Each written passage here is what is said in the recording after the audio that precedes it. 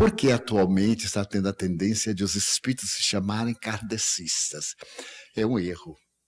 Nós somos espíritas. Porque se formos kardecistas, equivale dizer que tem espíritas não kardecistas. Emmanuel, numa linda página, diz: espírita seja o nome do teu nome. A pessoa só é espírita porque é kardecista. Nós lemos Kardec, lemos a obra, mas não somos kardecistas, somos espíritas.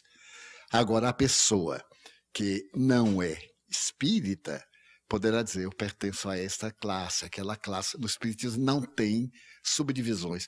Porque o maldista é ramatista. Não, não tem. Espírita. Agora, se a pessoa segue isso, aquilo, é um problema pessoal. Quando alguém perguntar qual é a sua religião, espírita. De mesa branca, não, a mesa até que é preta.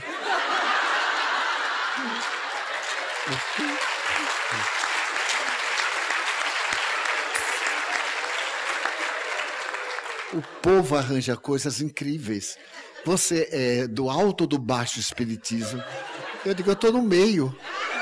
Não, por que tem o alto? O alto é a doutrina, o baixo é Umbanda. Não, não temos preconceito nenhum.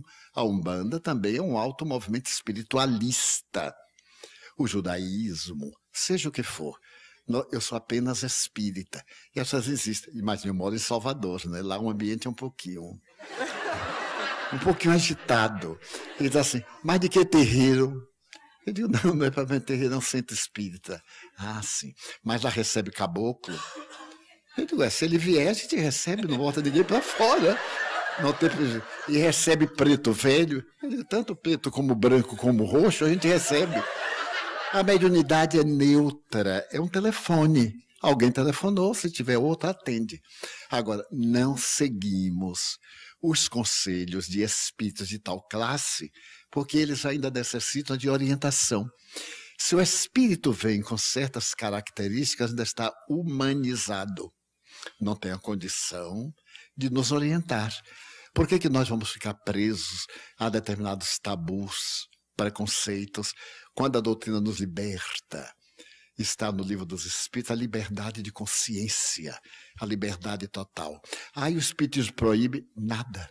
Somos livres para fazer e somos constrangidos a resgatar. O efeito virá. Então, a doutrina é essa maravilha. Não proíbe absolutamente nada, mas cada um é responsável pelos seus atos.